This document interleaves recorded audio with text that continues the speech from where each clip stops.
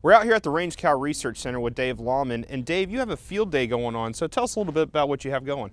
We're just getting ready to get started. We think we're going to have around 135 to 150 people today. The primary objective is to talk about ways to minimize hay feeding waste.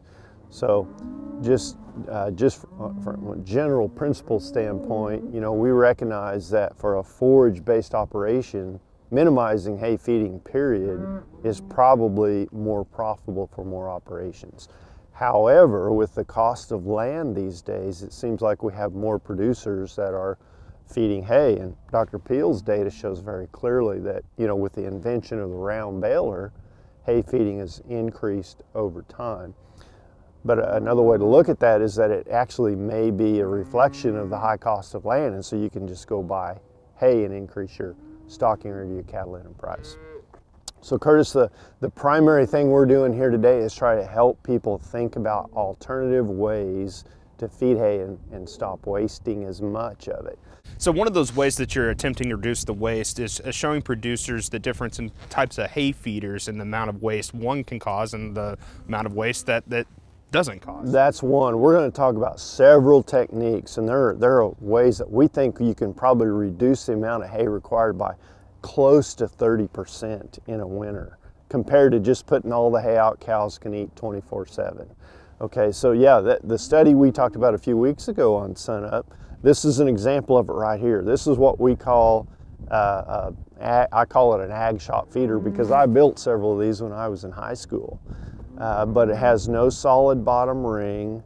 It's economical. There are some advantages. It's inexpensive. It's light. It's easy to move. But these feeders fairly consistently waste about 21% of the original bale weight. So you can see all the way. So once those cows stand on that hay and defecate on it, urinate on it, they're not going to eat it. So it's a tremendous waste.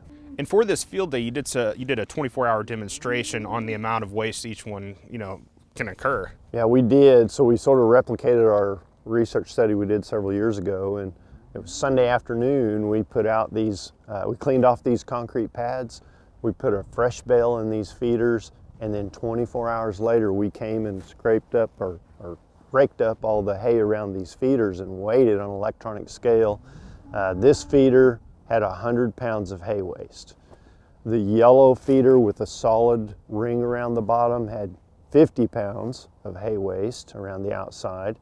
And the basket feeder, so that feeder incorporates two things. One is a kind of a modified basket on top and then a solid ring around the bottom. The waste around it was 6 pounds. So dramatic difference, just like the research showed several years ago.